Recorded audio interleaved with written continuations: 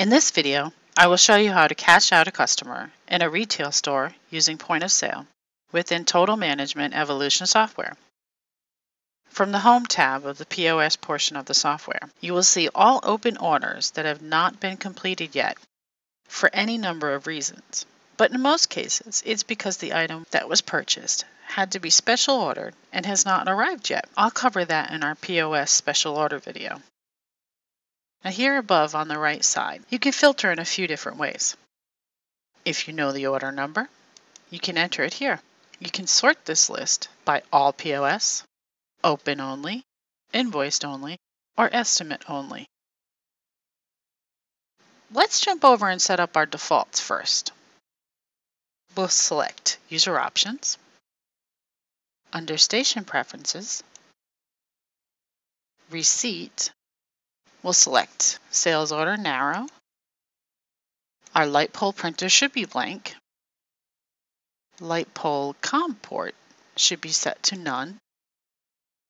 Invoice POS needs a selection as well, but that depends on whether or not you want to show your customers discounted prices. Cash drawer printer should always be set to OCD for Open Cash Drawer. Under User Preferences POS, we'll first select your POS prepared by. This is the person who is most commonly ringing up your customers at the POS station. In this case, I'm going to select myself. POS Payer.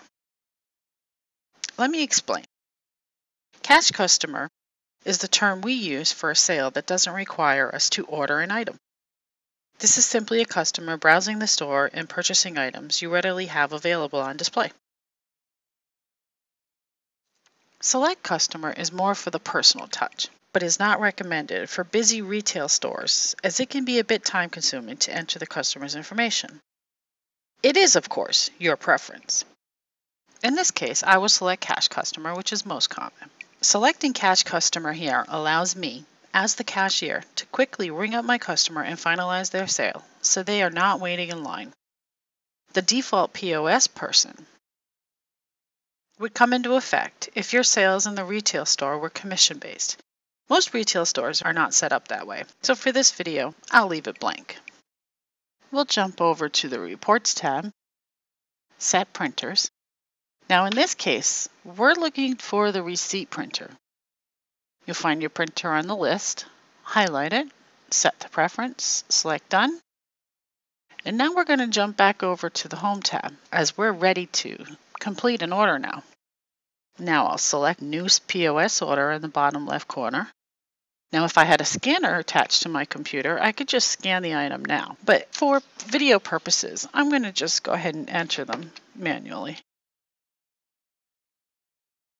Now you'll notice how the focus stays in the same box over and over, and you just enter items over and over in the same spot, and they appear at the list below. Now let's say your customer is purchasing 2 of the electronic connectors. Instead of entering the number again, which optionally you can, but if you prefer to just change the quantity, you'll select Edit, change the quantity here from 1 to 2, hit Enter on the keyboard, I can go to New Item. And now we're back to here. Okay, let's say your customer is looking for an LP hose that she found in the store, but there wasn't any on the shelf. We'll quickly come down to Item Search. We'll select Inventory Only because this is just items within the store.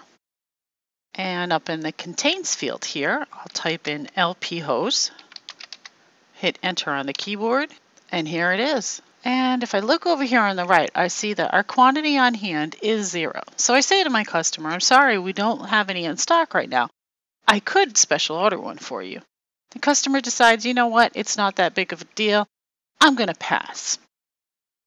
For our records, your cashier at this point should come over and click on Lost Sale. Say yes to confirm. How many do you want to purchase? 1. This information is saved for the store manager to review in the future.